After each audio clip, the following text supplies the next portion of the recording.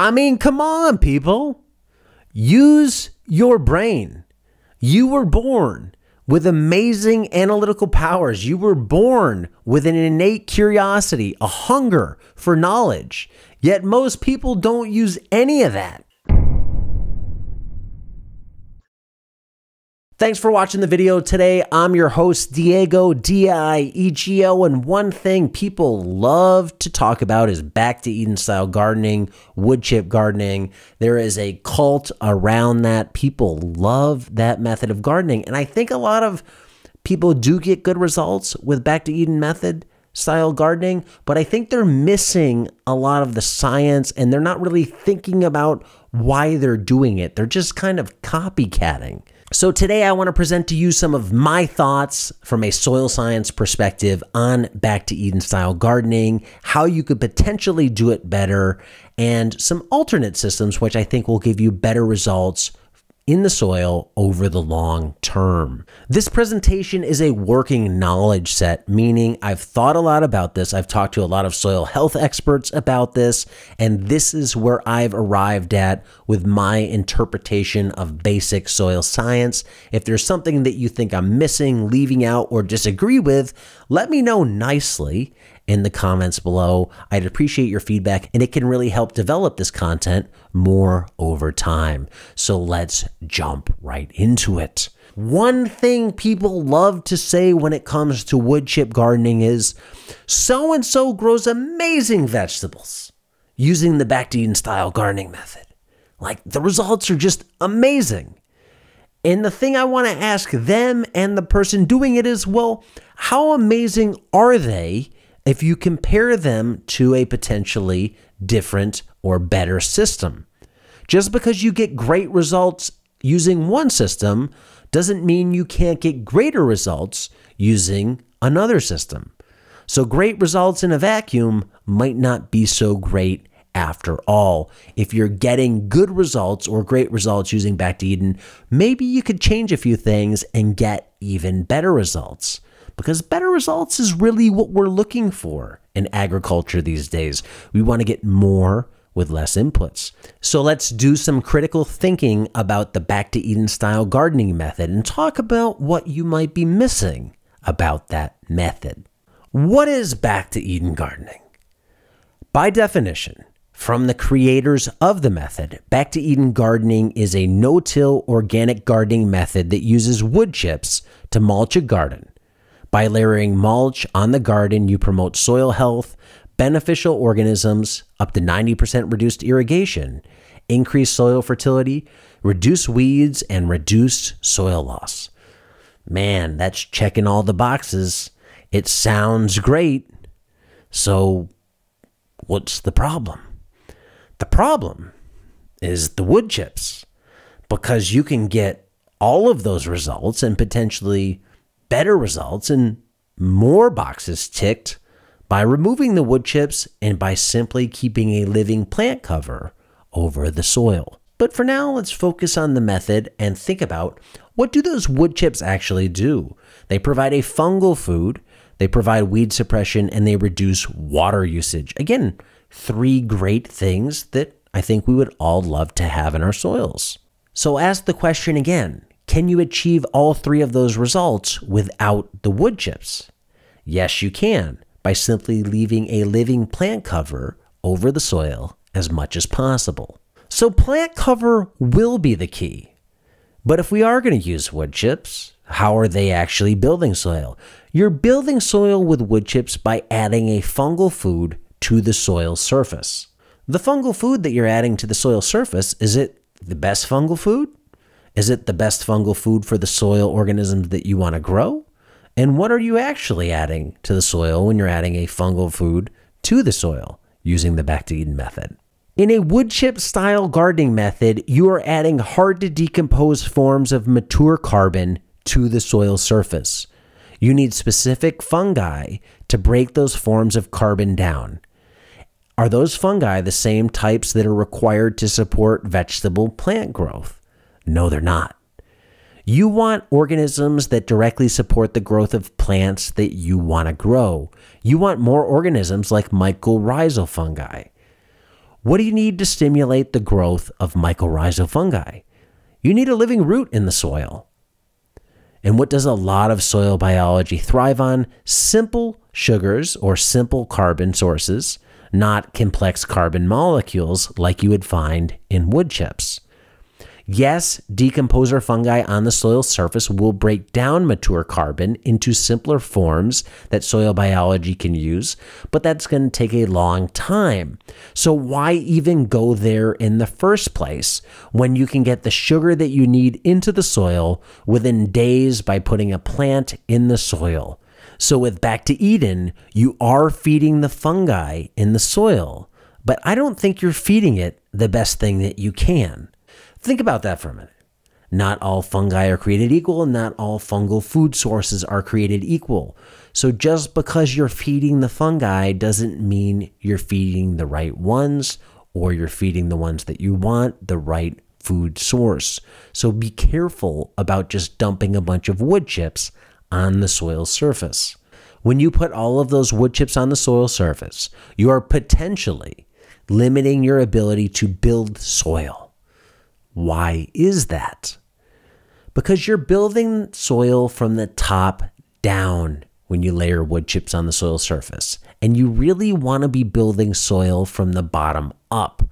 And all those wood chips, that thick layer, makes it potentially difficult to build soil from the bottom up. In order to build soil from the bottom up, we need to increase the amount of living roots in the soil, meaning we need to put a lot of plants into the soil. How do you do that through a dense mat of wood chips? It's tough. So I'm not going to say it prevents you from building soil from the bottom up, but I am going to say that it limits your ability to build soil from the bottom up, or it makes it harder for you to build soil from the bottom up because you now have a physical obstruction on the soil surface that limits the practices that you can use to try and build soil. You can't broadcast seed onto the soil surface. You can't use a seeder to put seed into the soil if you have a layer of wood chips on the soil. So now the wheels should be turning. We should really be thinking about how we can be building soil from the bottom up, meaning how we can get more plants into the soil for longer. Wood chips are going to limit or make harder our ability to do that. Now let's go a step further into the soil science and look at the 5 NRCS principles of soil health and how Back to Eden fits into that, and then use those same principles to try and design a better system to build soil over the long run. The 5 NRCS principles of soil health are as follows. Number 1, soil armor. Keep the soil covered. Number 2, minimize soil disturbance. Don't till it. Number 3, plant diversity. All different types of crops. Number 4, continual live or plant root. Keep a plant in the soil as much as possible. And number 5 is livestock integration. If we look at those 5 principles, now let's use those as a matrix for grading the Back to Eden style gardening method or wood chip gardening with some other alternative systems. So we have our 5 base principles, and we're going to take all our systems and see how do those systems tie into those base principles. Base principles aren't things that you do. They help you guide your decision-making process. They help you arrive at a solution. And where I think a lot of people with wood chips go wrong is they arrive at a solution or they impose a solution. They just say, I'm going to use wood chips, and they put them on their bed without really going through this process. So let's look at how imposing that wood chip solution might actually get you less base principle boxes checked off for your soil health. Well, when you look at wood chips, they definitely cover principles 1 and 2. They keep the soil covered, and by default, you're really not ever tilling or turning the soil. Principle number 3 is plant diversity. Let's throw this principle out for now, because regardless of whether we're using conventional agriculture, Back to Eden style gardening, using plastic mulch, we can plant or not plant diversity in any of those methods. It's not method specific. So principle 3 isn't method specific. Principle 3 is more a choice we have to make. So we can either make that choice or not make that choice with any method. So we're going to remove it from the equation. Principle 4. Can you have a continual live plant or living root in the system? Yes, but it's potentially challenging in this system. More on that later. And then principle 5, if you did want to integrate livestock into a wood chip garden system, you can do it, but it's going to be messy. And again, let's disregard that from now, because I think you could add livestock to any of these systems at the end of the day. So really, principles 1, 2, and 4 are the ones that we're focusing on.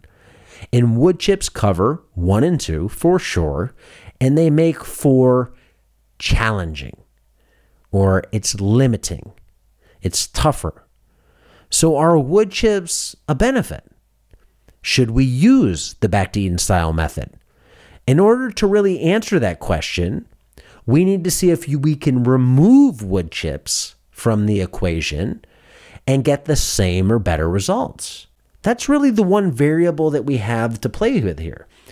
If we can get no tillage, if we can reduce weed pressure, reduce watering, build soil microorganisms, all the things that were stated in that definition of Back to Eden gardening, without the wood chips, then do we actually need the wood chips? So let's remove wood chips from the equation and see what types of systems and results we might be looking at.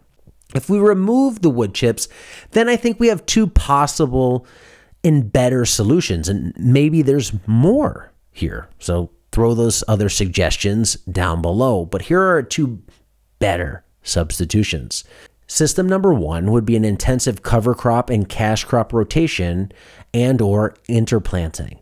So we're going to have successions. We're going to plant a cover crop, followed by a cash crop, followed by a cover crop, followed by a cash crop, and we're just going to cycle those. So we always have that living plant in the ground. Or we could combine those together and we could have our cash crop in the ground with our cover crop growing around it. That would be interplanting. So that's potential solution number 1. That's going to cover principle number 1, number 2, and number 4. It covers number 1 because we need to provide soil armor. We're doing that by the plant canopy. We don't need a mulch on the soil to provide soil armor. The plant canopy is armoring the soil. And if we grow a cover crop, we can always crimp that down, leave it on the soil surface as a mulch.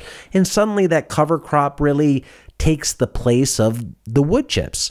We've taken a hard to decompose form of mature carbon in wood chips, and we're now mulching with an easier to break down, less mature carbon in the stalks of something like Sudan grass. So we can get those same results again. And it makes number 4, principle 4 of keeping a living root in the soil as much as possible more manageable, because we aren't dealing with the physical obstruction of the wood chip layer. We can run a seeder into those beds. We can broadcast seed onto the soil surface. If you did this in Back to Eden, you'd have to transplant by hand. There's really no other way to do that. And transplanting a cover crop in by hand over a whole bunch of beds isn't fun. I don't think very few people are ever going to do that in the long run, and I don't think it's a good solution at all. Better substitute number 2 would be a permanent ground cover, or what I'm calling a PGC system, where permanent perennial-ish plants are interplanted with a cash crop. So you have all sorts of plants that you'd plant in your beds that stay in the ground as long as possible, depending on your climate, and you plant your cash crops around them. Those plants that are growing around the cash crops keep a living root in the soil all the time by definition, since they're perennial or perennial-ish, and your cash crops are simply growing next to them, interplanted with them.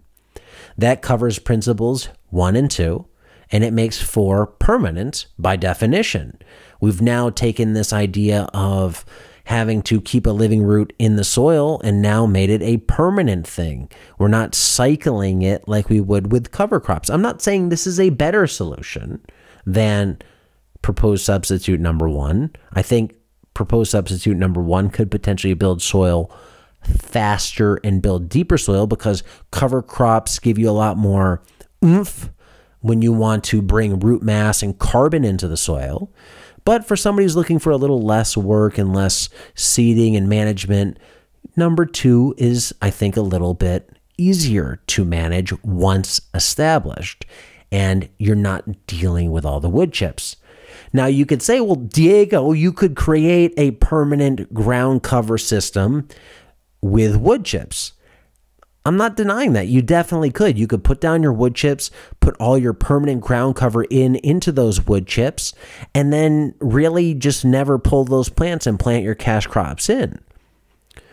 My first thought, though, would be, why do you need the wood chips in the first place? If you're planting tender annual vegetable plants, why not just remove the wood chips? Just put the plants in there. Like, the wood chips aren't adding to your system, and it might make some of those plants harder to establish. And also, how do you add wood chips down the line? I'm thinking in a Back to Eden style method, you're wanting to layer wood chips, year after year. You're kind of always adding more. Well, if you have a bunch of plants on the ground, are you really going to be going around lifting up all the plants and sticking wood chips around them? I don't think most people are going to do that. And really, there's no need to do that because at that point, the plants are providing the soil with all the carbon that it needs. It doesn't need you to put wood chips on the soil surface to build soil. So if you're not adding wood chips sequentially over time, is it really still wood chip gardening? I don't think it is. The big question: are wood chips worth all the trouble? For annual plants, meaning vegetables, I don't see a single benefit to wood chips over a cover crop or permanent ground cover type system. Everything that wood chips can do, those systems can do better, easier, and they make it more manageable. So if there isn't an advantage to that system, then why do it? And if this is the point in the video, if you think that wood chips can do something better than one of those two systems, leave it in the comments below. The biggest problem that I keep coming up to with Back to Eden method is the thick barrier of wood chips on the soil surface. Yes, they work for you, but they also work against you. And everybody loves to highlight the positive, but they downplay the negative. They don't talk about why this thick layer is a problem. I also think it's a problem from a soil building perspective. You're just layering on top of the soil. And yes, that's good. That will build soil over time, but you're slowly raising your soil horizon surface up. And you really want more plants into the soil to drive those other horizons deeper. You want to deepen your soils going down, not building up. Because with cover crops and plants in the soil, you can increase soil depth by feet over years in your soil, going down. Can you add feet to your soil in years using some other method like compost or wood chips? You could, but think about how much biomass you'd have to add to the soil surface to do that. And I'm not sure why you would want to go through all that trouble when you can just let the plants and the soil microorganisms do it. So I'm a big believer in stimulating soil biology. And to do that, you need a living root in the soil so those sugars can get into the soil to feed those microorganisms. And I don't see all the benefit of putting a fungal food at the soil surface. It's not a negative, but it's not a huge positive. At least it's not the huge positive that people make it out to be. Given all this, where are wood chips actually a good fit? If you want an easy, low maintenance system for annual crops and you want to give up some quality for efficiency, I'll concede wood chips, it's easy, right? I can layer my bed and I can put my transplants in there and I can just keep the bed covered in wood chips the rest of the year and come back every spring. Okay, that works. But I'm somebody who's trying to kind of next level things always, go better, think more, work more with nature, and really try and maximize potential. And that system of just layering, planting into them, come back next year, that just doesn't really jive with who I am. And I don't think it jives with a lot of people out there. So again, it's not a bad system, but it's not the best system. It's not the be-all, end-all. And it's funny because if you ever knock wood chip gardening, the people in the cult of wood chip always come at you and say, no, it's the best system. So hopefully this presentation will help sway them or get them to at least think outside of that box, the wood box that they've trapped themselves in. Another use for wood chips would be if you had wide space perennial plantings of shrubs or trees and you want to cover the ground until there's enough shade to cover the ground. I think it makes sense. It's also a yearly application type thing versus a more monthly or weekly maintenance thing. So in a woody system where those types of plants prefer fungally dominated soils where you do kind of want to mimic that forest effect of decomposers breaking down woody biomass, I think that makes a lot of sense in an orchard type system with woody, emphasis on woody shrubs and trees. Also, the third way where I think wood chips might make a lot of sense is if you have a plot of land that you want to do something with at some point in the future, just not now, cover that baby up in wood chips, let it sit there. It's going to snuff out all the weeds. It's going to start the soil building process. It's going to get it going passively while you just sit and wait. You're not going to have to deal with plant maintenance of cover crops. You're not going to have to add water to the system. You can just cover all that stuff up with wood chips, a nice thick layer, let it sit, walk away. I think that is an appropriate and great use of wood chips. But once that plot goes into production, I think then you really have to decide, do you kind of want to go the easier, less effective way of, leaving that layer there and planting into it year after year, or do you really want to do things seriously and take it to the next level and get a bunch of plants into the soil and really try and build some deep soils? The biggest takeaway I want you to get from this presentation isn't don't use Back to Eden method. It's to start thinking about building soils from the bottom up, no matter what method that you're using. Too much talk out there is about building soils from the top down, layering stuff on the soil surface, compost, manures, cardboard, lasagna gardening, wood chips, you name it. That's all great. It does help, but that should not be your focus. You're missing the bigger part of the picture. That's the tip of the iceberg. And the part of the iceberg under the surface is what you need to be focusing on, the under soil surface, and getting those organisms in the soil, simple sugars that are produced in the photosynthesis process so you can build deep soils over time. The top helps, but the bottom is where really deep soils are built. Don't add so much stuff to the top. Put some plants in the ground. Keep them there as long as possible. Don't till it up, and repeat. So next time you see a video talking about some great system, great garden amendment, or great anything, TTK, think about how that system might work for you in your specific context.